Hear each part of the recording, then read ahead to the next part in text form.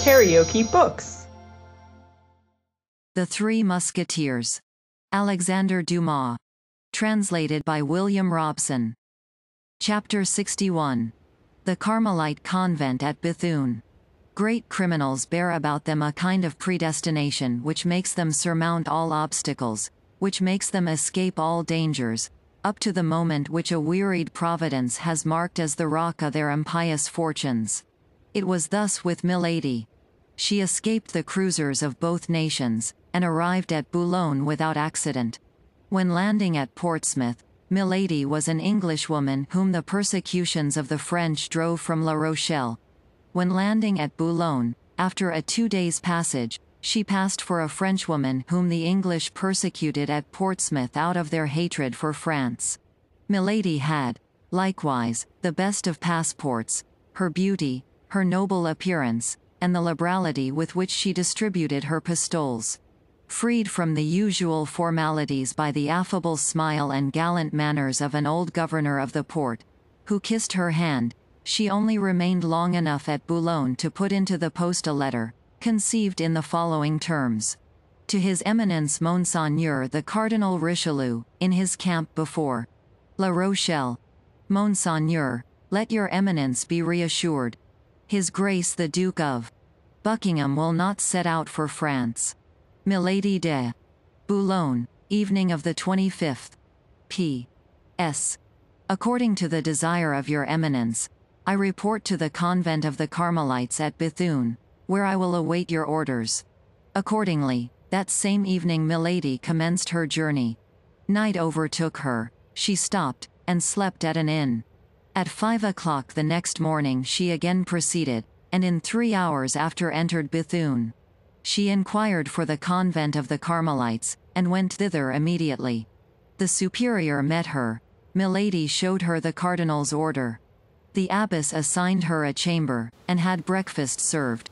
All the past was effaced from the eyes of this woman, and her looks, fixed on the future, beheld nothing but the high fortunes reserved for her by the cardinal, whom she had so successfully served without his name being in any way mixed up with the sanguinary affair.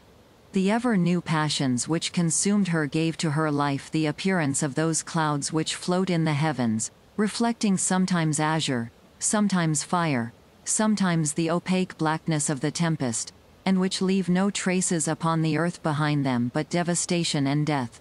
After breakfast, the abbess came to pay her a visit. There is very little amusement in the cloister, and the good superior was eager to make the acquaintance of her new boarder. Milady wished to please the abbess. This was a very easy matter for a woman so really superior as she was. She tried to be agreeable, and she was charming, winning the good superior by her varied conversation and by the graces of her whole personality. The abbess, who was the daughter of a noble house, took particular delight in stories of the court, which so seldom travel to the extremities of the kingdom, and which, above all, have so much difficulty in penetrating the walls of convents, at whose threshold the noise of the world dies away. Milady, on the contrary, was quite conversant with all aristocratic intrigues, amid which she had constantly lived for 5 or 6 years. She made it her business, therefore, to amuse the good abbess with the worldly practices of the court of France, mixed with the eccentric pursuits of the king. She made for her the scandalous chronicle of the lords and ladies of the court, whom the abbess knew perfectly by name, touched lightly on the amours of the Queen and the Duke of Buckingham, talking a great deal to induce her auditor to talk a little. But the abbess contented herself with listening and smiling without replying a word. Milady, however, saw that this sort of narrative amused her very much, and kept at it. Only she now let her conversation drift toward the cardinal. But she was greatly embarrassed. She did not know whether the abbess was a royalist or a cardinalist. She therefore confined herself to a prudent middle course. But the abbess, on her part, maintained a reserve still more prudent, contenting herself with making a profound inclination of the head every time the fair traveller pronounced the name of His Eminence. Milady began to think she should soon grow weary of a convent life. She resolved, then, to risk something in order that she might know how to act afterward. Desirous of seeing how far the discretion of the good abbess would go, she began to tell a story, obscure at first, but very circumstantial afterward, about the cardinal, relating the amours of the minister with Madame d'Aguilon, Marion de Lorme, and several other gay women. The abbess listened more attentively, grew animated by degrees, and smiled. Good, thought Milady, she takes a pleasure in my conversation. If she is a cardinalist, she has no fanaticism, at least. She then went on to describe the persecutions exercised by the cardinal upon his enemies. The abbess only crossed herself, without approving or disapproving. This confirmed Milady in her opinion that the abbess was rather royalist than cardinalist. Milady therefore continued, coloring her narrations more and more. I am very ignorant of these matters, said the abbess, at length, but however distant from the court we may be, however remote from the interests of the world we may be placed, we have very sad examples of what you have related. And one of our boarders has suffered much from the vengeance and persecution of the cardinal. One of your boarders, said Milady, oh, my God! Poor woman! I pity her, then. And you have reason, for she is much to be pitied.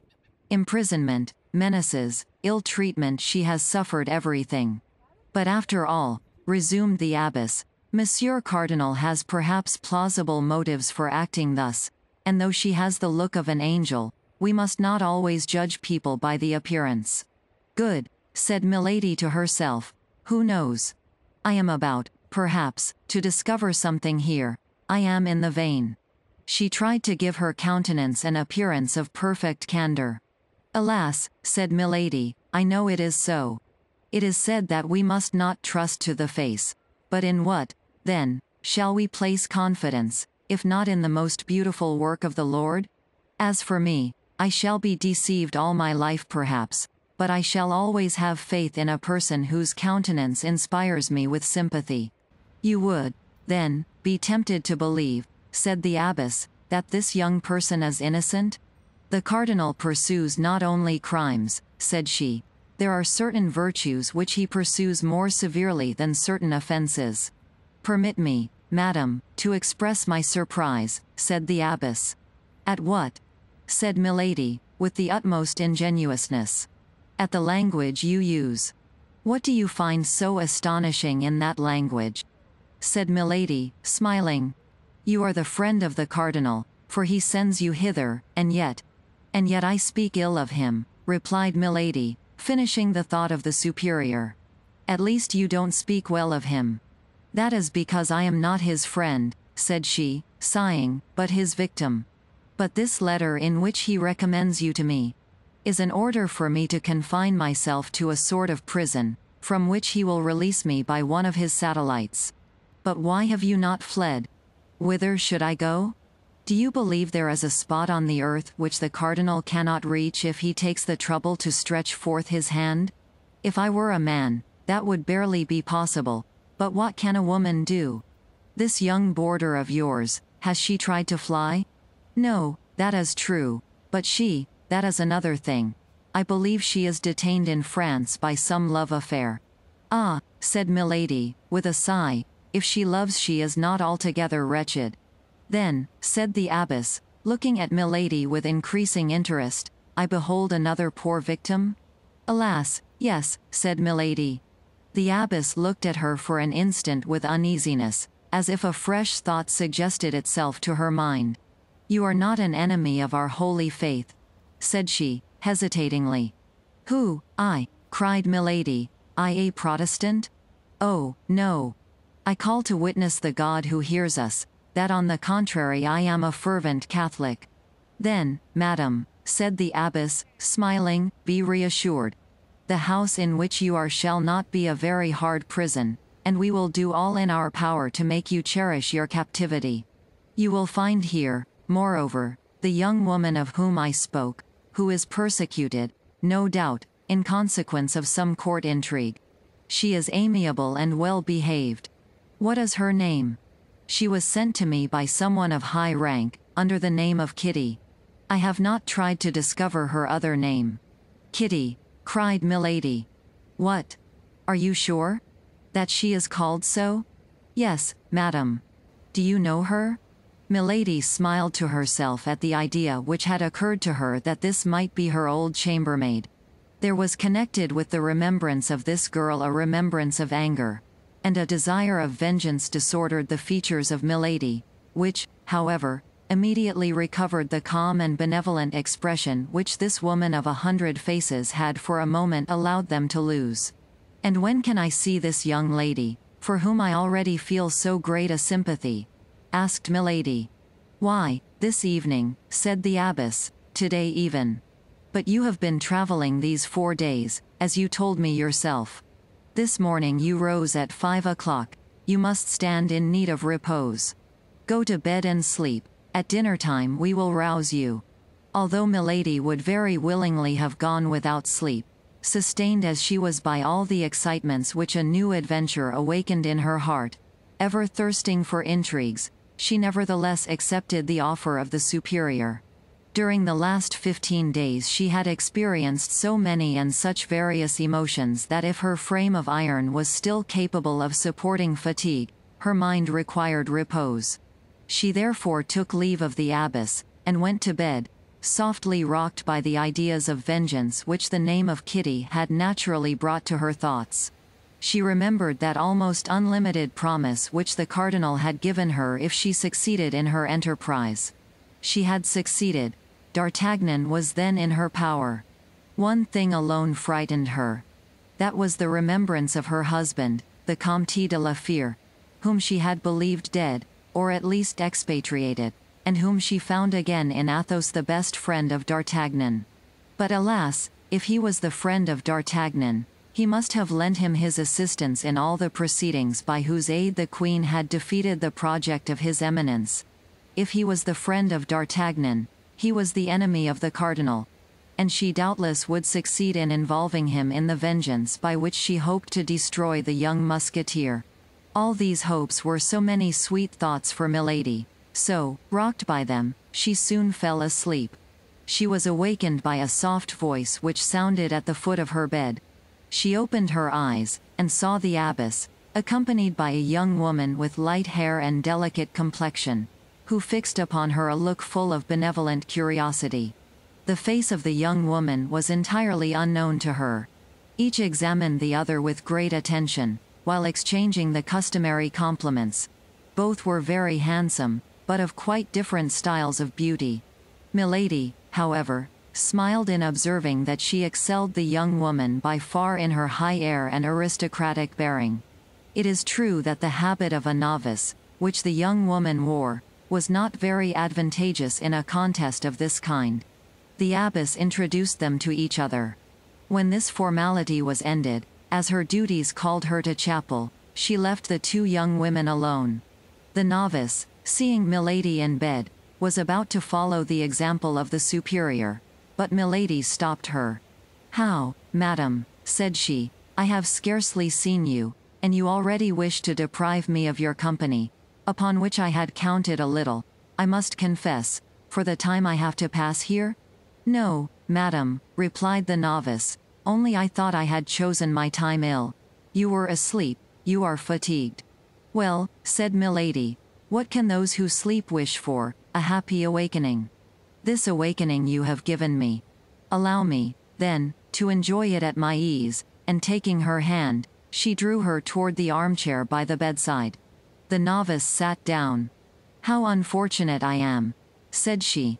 "I have been here 6 months without the shadow of recreation. You arrive, and your presence was likely to afford me delightful company. Yet I expect, in all probability, to quit the convent at any moment." "How, you are going soon?" asked Milady. "At least I hope so," said the novice, with an expression of joy which she made no effort to disguise. "I think I learned you had suffered persecutions from the cardinal," continued Milady. "That would have been another motive for sympathy between us. What I have heard, then, from our good mother is true. You have likewise been a victim of that wicked priest." "Hush," said Milady, "let us not, even here, speak thus of him. All my misfortunes arise from my having said nearly what you have said before a woman whom I thought my friend, and who betrayed me. Are you also the victim of a treachery? No, said the novice, but of my devotion, of a devotion to a woman I loved, for whom I would have laid down my life, for whom I would give it still. And who has abandoned you, is that it? I have been sufficiently unjust to believe so. But during the last 2 or 3 days I have obtained proof to the contrary, for which I thank God. For it would have cost me very dear to think she had forgotten me. But you, madam, you appear to be free, continued the novice, and if you were inclined to fly it only rests with yourself to do so. Whither would you have me go, without friends, without money, in a part of France with which I am unacquainted, and where I have never been before?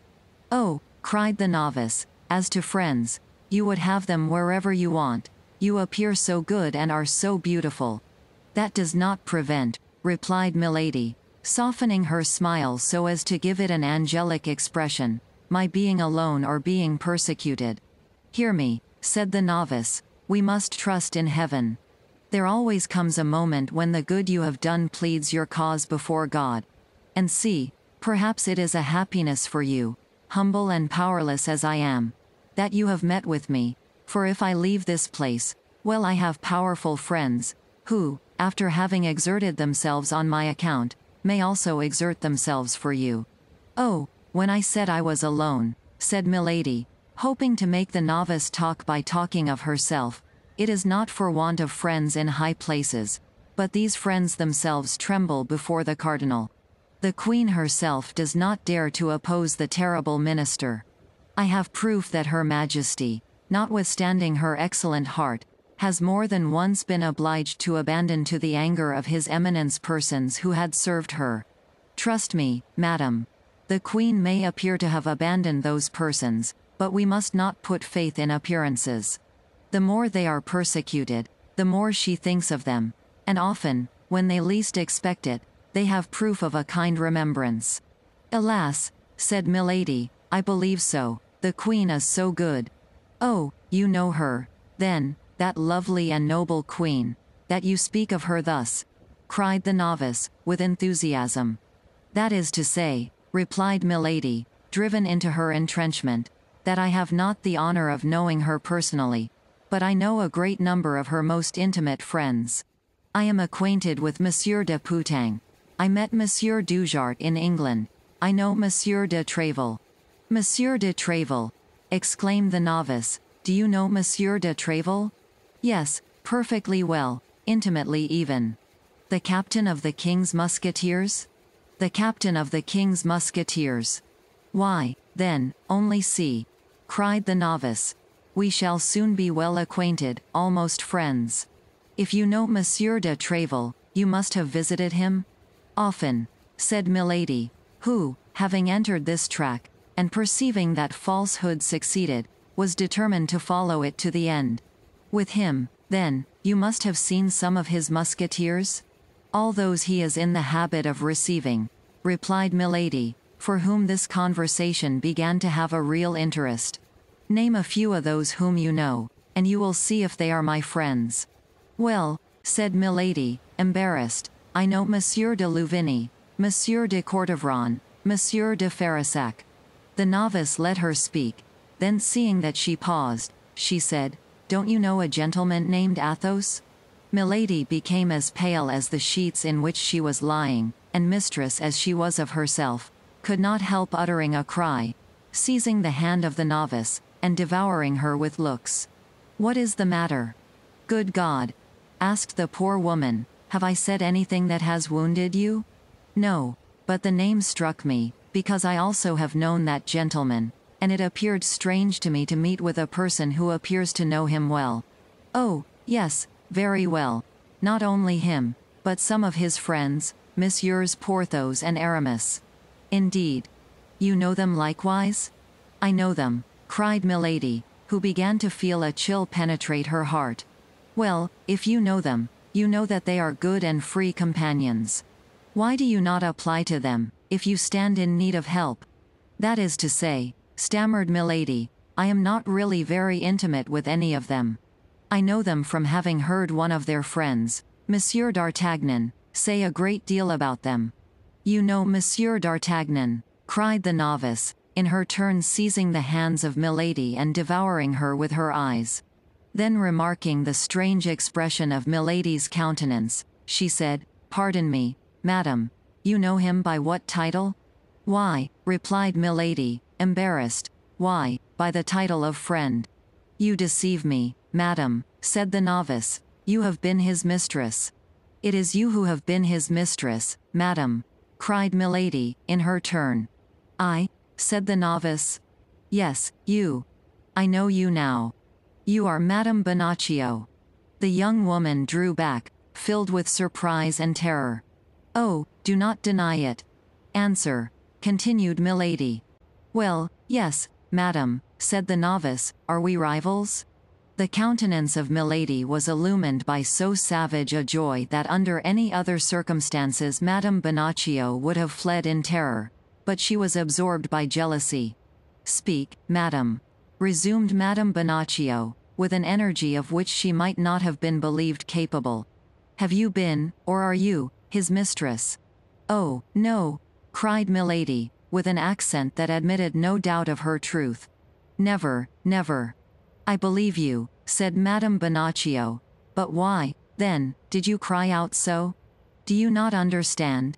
said Milady, who had already overcome her agitation and recovered all her presence of mind. "How can I understand? I know nothing. Can you not understand that Monsieur d'Artagnan, being my friend, might take me into his confidence? Truly?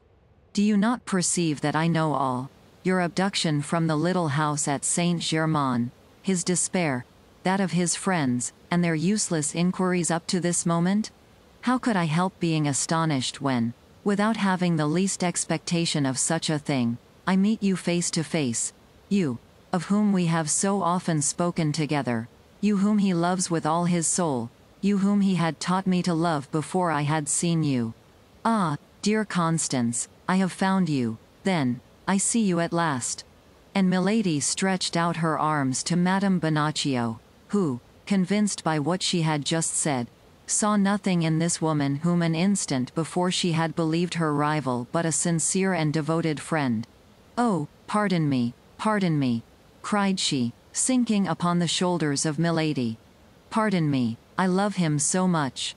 These two women held each other for an instant in a close embrace. Certainly, if Milady's strength had been equal to her hatred, Madame Bonacieux would never have left that embrace alive. But not being able to stifle her, she smiled upon her. "Oh, you beautiful, good little creature," said Milady. "How delighted I am to have found you. Let me look at you." And while saying these words, she absolutely devoured her by her looks. "Oh, yes, it is you indeed. From what he has told me, I know you now. I recognize you perfectly." The poor young woman could not possibly suspect what frightful cruelty was behind the rampart of that pure brow, behind those brilliant eyes in which she read nothing but interest and compassion. "Then you know what I have suffered," said Madame Bonacieux, "since he has told you what he has suffered, but to suffer for him is happiness." Milady replied mechanically, "Yes, that is happiness." She was thinking of something else.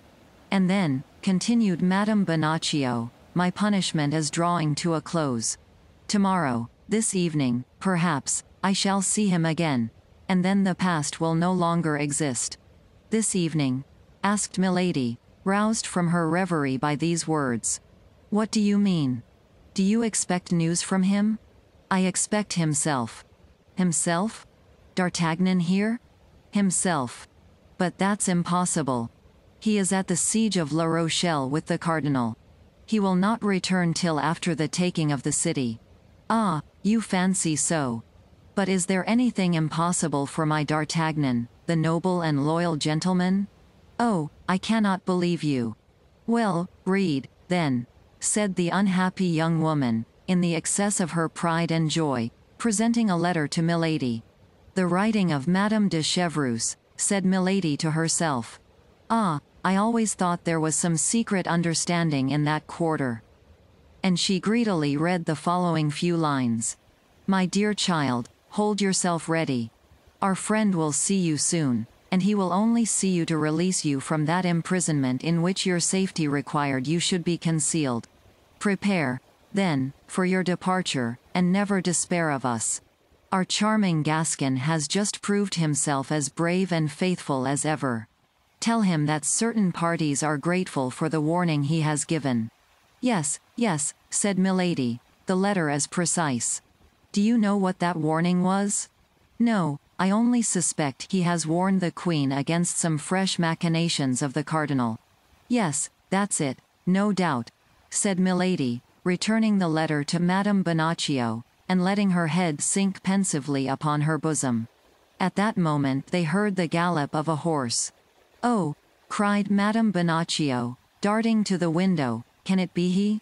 Milady remained still in bed, petrified by surprise. So many unexpected things happened to her all at once that for the first time she was at a loss.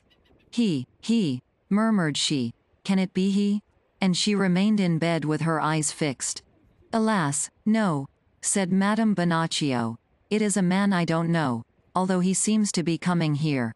Yes, he checks his pace, he stops at the gate, he rings. Milady sprang out of bed. You are sure it is not he, said she. Yes, yes, very sure. Perhaps you did not see well. Oh, if I were to see the plume of his hat, the end of his cloak, I should know him. Milady was dressing herself all the time. Yes, he has entered. It is for you or me. My God, how agitated you seem. Yes, I admit it. I have not your confidence. I fear the Cardinal. Hush, said Madame Bonacieux, somebody is coming. Immediately the door opened, and the superior entered. Did you come from Boulogne? Demanded she of Milady. Yes, replied she, trying to recover her self-possession. Who wants me? A man who will not tell his name, but who comes from the Cardinal. And who wishes to speak with me? Who wishes to speak to a lady recently come from Boulogne? Then let him come in, if you please. Oh, my God, cried Madame Bonacieux. Can it be bad news? I fear it. I will leave you with this stranger, but as soon as he is gone, if you will permit me, I will return. Permit you? I beseech you. The superior and Madame Bonacieux retired. Milady remained alone, with her eyes fixed upon the door. An instant later, the jingling of spurs was heard upon the stairs, steps drew near, the door opened, and a man appeared. Milady uttered a cry of joy. This man was the Comte de Rochefort, the demoniacal tool of his eminence. KaraokeBooks.